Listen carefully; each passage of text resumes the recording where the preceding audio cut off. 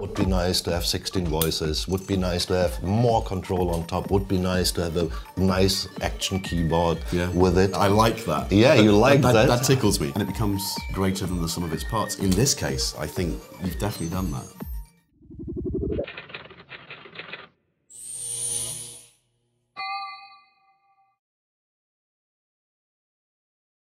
Hi, welcome to Thomann Synthesizers. I'm Jason, and I've been joined today with Dankmar from Novation. Hey, Jason. Long time no see. Absolutely. June was a long time ago. It's a really long time Absolutely. ago. But you've come today with this rather wonderful Novation Summit. Would you like to give us a little bit of information about that?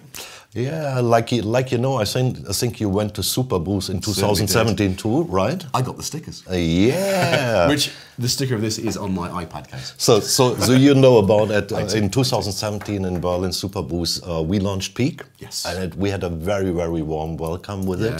We were absolutely happy about and proud that people loved it. Yeah. So, but it's like with the children, you give one hand, they eat your arm. So next thing, what happened was people asked, would be nice to have 16 voices, would be nice to have more control on top, would be nice to have a nice action keyboard with it. Why don't you make a real synth with keys with it? Yeah. And here we are Fantastic. With Summit. So in general, when we talk about, it's 2 times Peak. Many people will know about Peak. So Peak is an analog digital hybrid. It's a mix. So when we look quite fast through is, we have on this one with 16 voices because each voice has 3 oscillators, 48 digital oscillators. Nice. Delivering really, really high-end analog waveforms, being able to do wavetables and FM synthesis. Nice. After this, before we move on, I'd like to point out the fact that you have the word "more" as a selection on that. I like that. Yeah, you like that. That tickles me. It really does. Yeah, it's really nice because what's behind is we got 60 wavetables that you can even shape, and more are all the wavetables besides all the waveforms we deliver from here. So you mentioned earlier that firmware upgradable. In the future. So it launched with less than that, though, didn't it? Yeah, we had was less before. Was 17 wavetables we had in. So with 1.2 with a new firmware for Peak that we launched, we really raised the number up to 60 wavetables that we have now on top. Now you have micro tuning tables inside.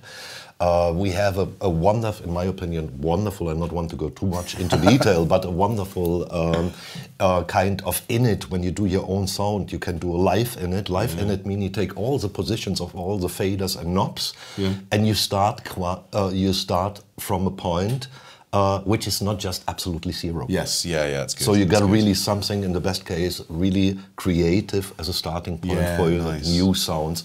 We got on top, we have a FX modulation matrix for all of our FX over here. So it's a lot of things happening with the new firmware. It's a deep synth. So it's, as you say, it's a hybrid synth, which is, I think, is great. People get too hung up on just analog. Analog's brilliant, but it's got its weaknesses as well as its strengths. The same with digital. So you put a combination of all of these things into one, and it becomes greater than the sum of its parts. In this case, I think you've definitely done that. Yeah.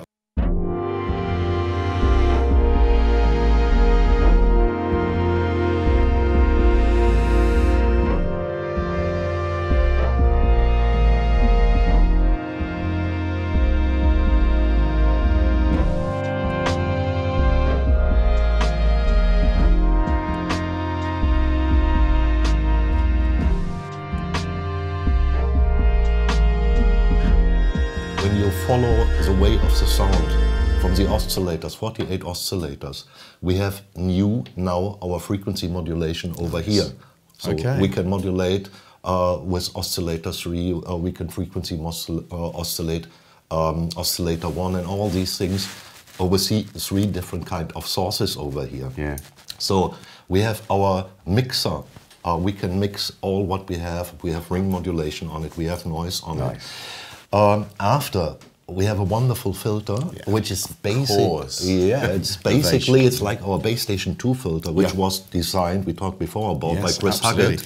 Yeah, wonderful. A wonderful guy and a really, really gifted guy, and it has a few things more than the base station filter. For example, it has a higher resonance and these kind of things.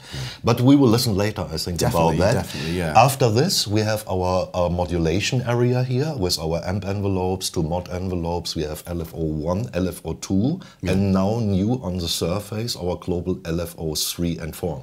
Right. Which you, for example, can use to modulate your effects. Yeah. The effect section we have over here, and you see we have in the mixer area we have analog VCA gain. Yes. We have an overdrive here, analog. Okay. And we have a distortion over here, which is analog too. I really love about it is you can go from really elegant, evolving sound design kind of things up to really, really hard style techno, bass lines, chords, arpeggios, and these kind of things. I mean, you mentioned the bass station. I mean, Chris Huggett is Britain's foremost synthesizer legend. Yeah.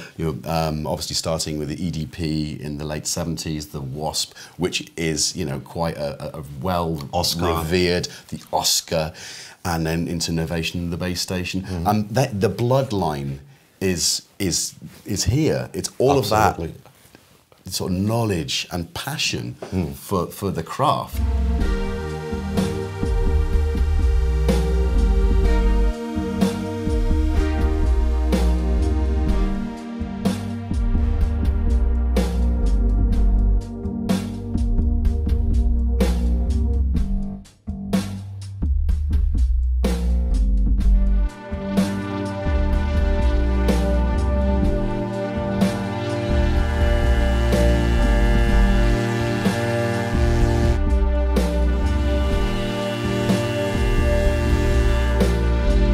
What is new about the architecture?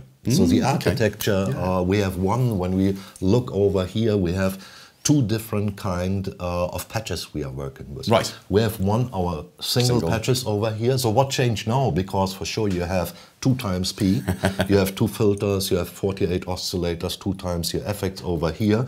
So what we do in a single mode is we have our 16 voices. We are playing with mode 1. This will be 1 patch. Okay. We are working with. So that's your full. You can do full polyphony. Yeah, you can do your arpeggios, your bass lines, your chords, control everything from our physical controllers over here. Nice. So when we walk over our multi-mode that you find over here, we have 3 different kind of modes we are working with. One, we have layer over here. So when we press multi, we take a sound over here. We have a layer. This means we have 2 different sounds, both stacked. Yeah. So you adjust your volume, your transposition, and all these kind of things here.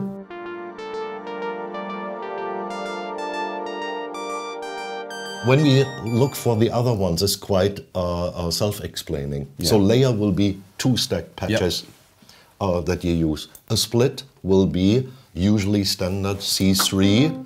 Will be the one where it's split over here. Split. So now our arpeggio is playing down. Yeah.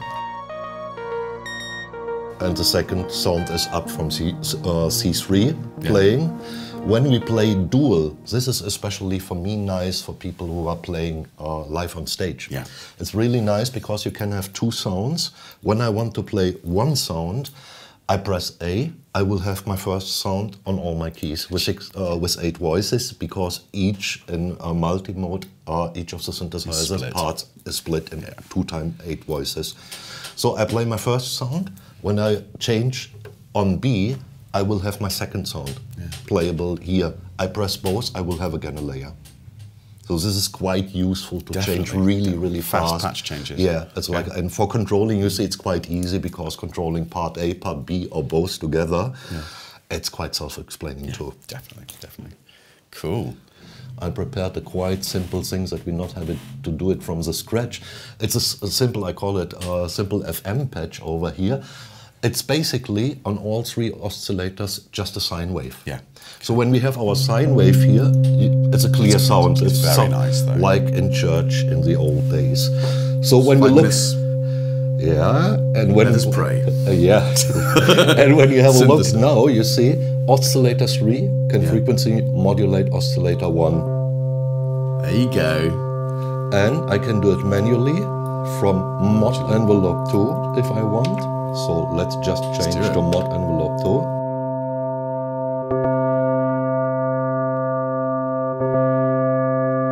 Or LFO 2, or LFO over here. Let's say, okay, we change to something Sample and more hold.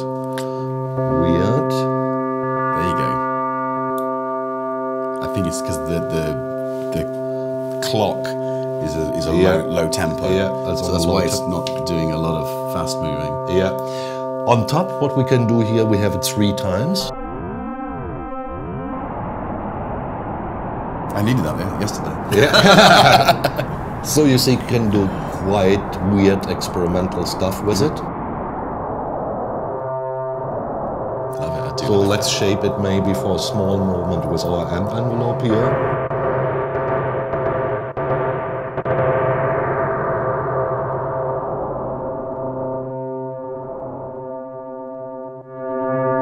See, you could build your FN piano or bass lines. It's a very well-known bamboo bass and these kind of things. Absolutely, It's all really experimental stuff. Well, you know, going back to the layer mode, you get yourself that kind of lately bass on the TX-81Z. Lately bass, punchy as hell bass sound. Absolutely. Layer that with a squelchy, more warmer, kind of like acidy kind of bass, and you got yourself pretty much all of the 90s dance bass lines in one synth. Yeah, sure.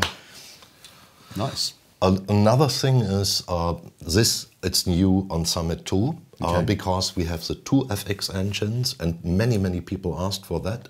We implemented audio input. Yeah. So you get a stereo audio in over here. So what we simply can do is we can tell we want to go in a audio in, and we will take our FX unit and play with the external sound with it. There are 2 different modes you can use. You can do it before the VCA, then you have to trigger to open the voice that it can play. Or you tell I do it behind the VCA, then you not need to trigger anything. And you're working with your FX section over here. So let's just take a small sound over here.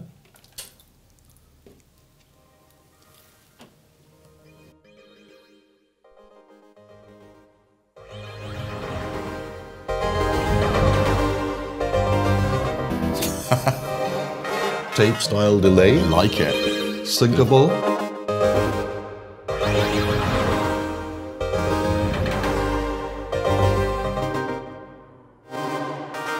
Well, Dankmar, thank you very much for coming in and bringing in your delicious summit. Very rewarding synthesizer it is, with lots and lots of depth, as well as height, because of course it's the summit. So you have to go up, not down. What is our peak? A summit. Peak? And I like, can I just point out, the M's, Yeah. it's 2 peaks, isn't it? It is. Not wasted on these eyes. Thanks a lot for having us here with Summit, and it was a really big pleasure for us. Well, for me, having Novation in the house, being an owner of one of Chris's, you know, company's first synths, is it's kind of, like I say, the bloodline runs through. Thank you very much. Remember to like, subscribe, share, and enjoy. Hit the bell notification, and we'll see you on the summit of the next one.